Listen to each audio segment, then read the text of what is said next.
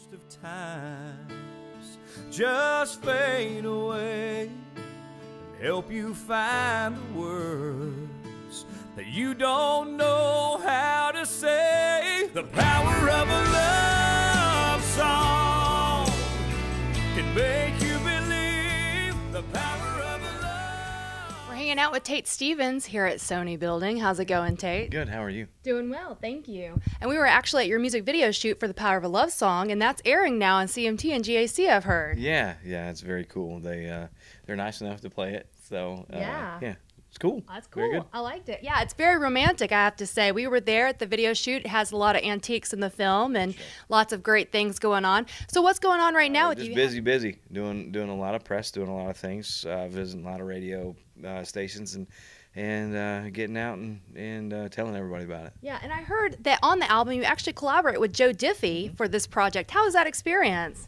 It's awesome. Joe's my favorite singer. Has been since like 1990, and just he's one of the best country singers we've had. And you know, so for him to be nice enough to sit in a room and write with me was awesome. So, yeah, I can imagine. Yeah, it was very cool. And we got a song on the album, and it's called "I Got This," and it actually leads off the album. It's the first song on the album. Yeah, it's very cool. Yeah. So it's good, man. And I got to write with a lot of people, a lot of people who I really respect and look up to, the John Riches and David Lee Murphy, Shane Miners, and you know, Ben Hayslips. I mean, just I could name a lot of them that I got. Yeah, I mean, I like that. That caliber is really nice. Yeah, I mean, there's some great writers on this album, and you know, fortunately they were nice enough to sit in rooms with me and write. So yeah, definitely. And this is your first full project too. You actually have been performing a long time, and you got your break on the X Factor. How does it feel to kind of have this full project? What did your family think when they heard it?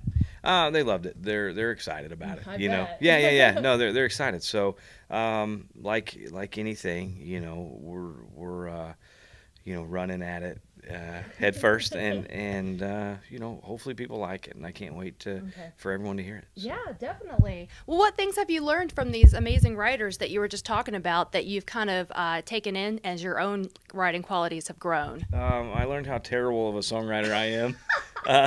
Really, no, these guys are so awesome at it, and they make it so easy. Yeah. So it was really easy to go in and I just kind of let them do what they do, and then I was just, you know, basically learning a lot, and you know, some tricks and things that they do that I'm using now to help that process and help. You know, when I grow up, I want to be a songwriter. Yeah, so you know, I'm such a fan. I'm such a fan of songwriters, and like I said, you know, I got three co-writes on this album. So yeah, congratulations. Yeah, thank you. Great. It can right every wrong, help you hold on, even when all hope is gone. The power of a love song.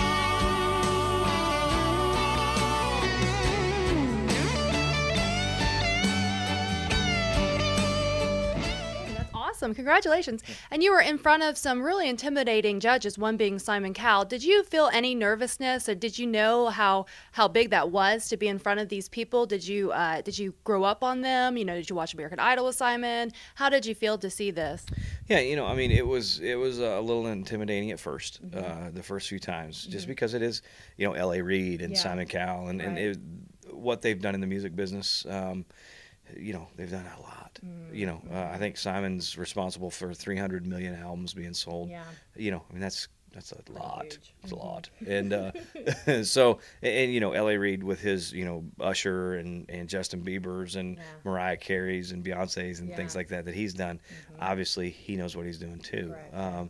So that was a little intimidating, but once I got to know them and it just got more comfortable, you know, so it wasn't that big a deal anymore. Yeah. But you know, you still want to impress them. Yeah. You still want to, you know, do well enough that they really like it. Yeah. So well, you were a favorite of Simon, so you did pretty well, I have to say. So that's really cool. Yeah, you know, it was nice that he enjoyed what I do. Correct, and you know, now I can say that, you know, he's I don't know if I'd call him a fan, but he's definitely you know, he's definitely backing what I do. That's so awesome. It's very cool. We'll make him a country fan nonetheless. Yeah, so that's awesome. yeah, That's really cool. Yeah, Yeah, definitely. Yeah. Well, talk about your wife and kids. They actually entered you into the contest too. You told us last time. How do they feel seeing this all coming full circle? They're excited. They are. They are. They're really excited about it, and you know, they're proud. Yeah.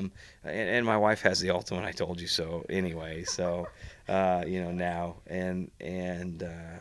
but they're really excited. They're, you know, the sacrifice. I'm not home, but they're so awesome with me being gone. Yeah. You know, Yeah. I think it's harder on me than it is them. I bet.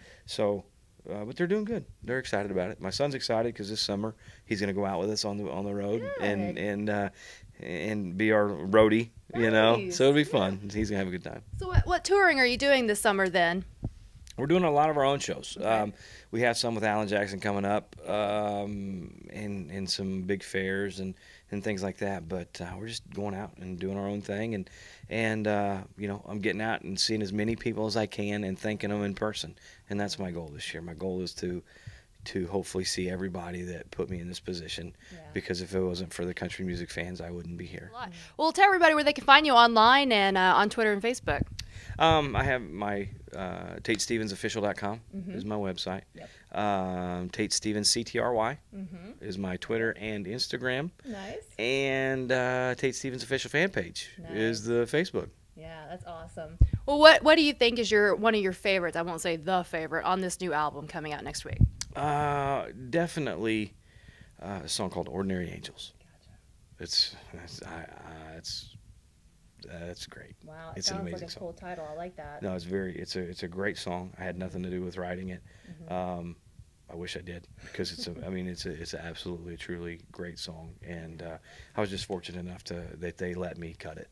That's cool. That's cool. Good for you. Well, congratulations on everything. We look forward to hearing the album, and I know the fans will. Oh, yeah. They're all about you, so they stay tuned on our Facebook page about you. So we'll have more from Tate Stevens coming up right here at the Nashville Country Club. Thanks for watching.